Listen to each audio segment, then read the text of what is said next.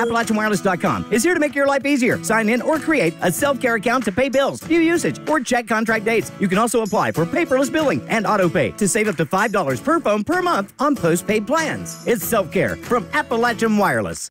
Tuesday, February 14th, Judge Executive Ray Jones designated February as Career and Technical Education Month. CTE Month will urge students to become familiar with the services and benefits of the CTE programs in the county. The biggest thing we need in Eastern Kentucky is jobs.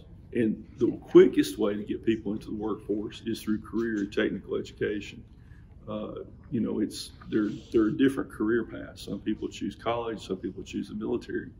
But what we've seen is career and technical education, jobs like HVAC, electrical work, automotive, construction technology. Those jobs are plentiful, and a lot of those jobs pay great money, and you can get through a career and technical education pathway a lot quicker and get into the workforce, and it's a skill set that's desperately needed.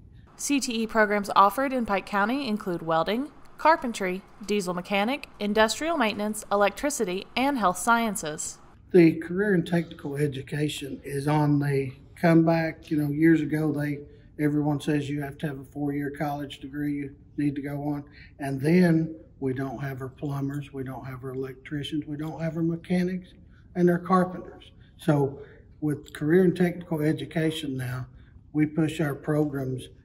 And usually when they go into the career fields, they don't have that student loan to pay back when they can actually start work when they leave high school and make a good wage and stay here in Eastern Kentucky.